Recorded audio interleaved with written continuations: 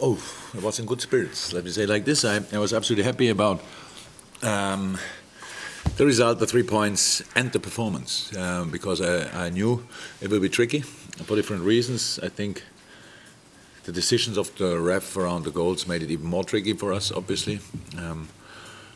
And we wanted to fight back before the game, and after that we had to fight back. And what we played after being 1-0 down was exceptional, to be honest. In this moment, when it's not that, I don't want to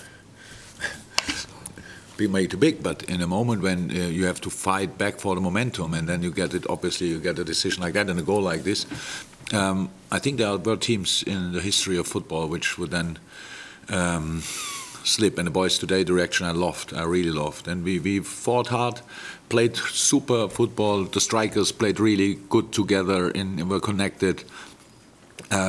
We had good pass in behind. We had 2 super situations.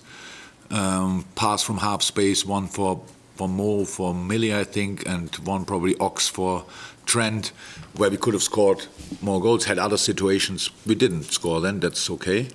And second half, we controlled the game, but then the biggest chance in the second half was obviously Fraser's chance, where Millie saved our life. That helped massively. I really think we deserved that today.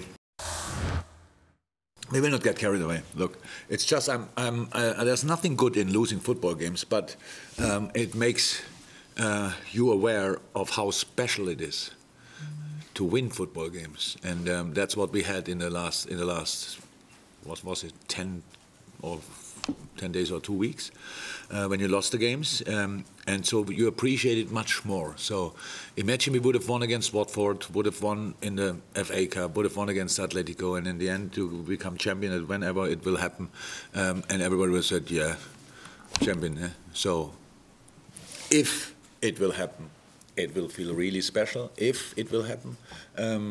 But today was obviously very important to make it happen. So that's how it is, nothing else. And now we have 3 days, 4 days time to prepare for another very difficult game in a wonderful stadium with a sensational crowd.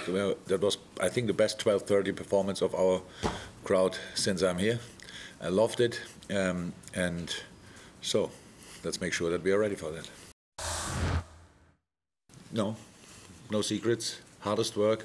That's what I love about the boys, that they really were ready to work really hard today and played football, not only play football. I liked a lot how we really were in the challenges and stuff like this.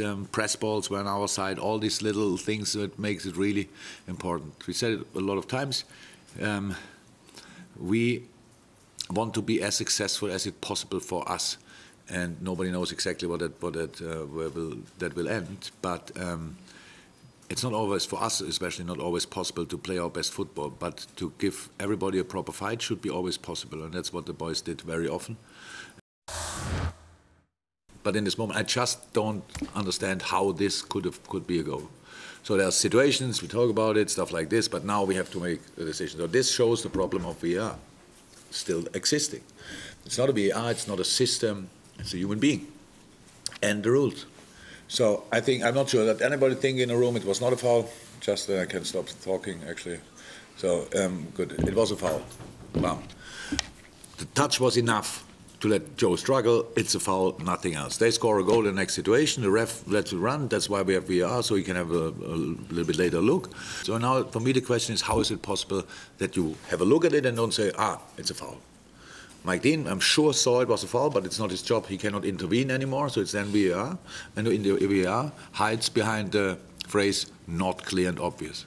So that makes no sense. Foul is a foul, no foul is no foul, you can let it go, whatever, it's no problem. But if it's that clear, and you look on it and you say, come on, play on. Nobody felt comfortable after that. Not the ref. Everybody knew, wow, something happened here.